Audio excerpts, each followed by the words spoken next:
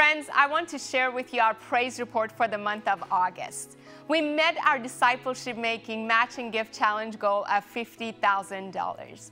I want to thank you all for your prayers and for your contributions towards our discipleship making initiative. As of August 15th of 2022, we have had over 9,500 salvations reported to our ministry.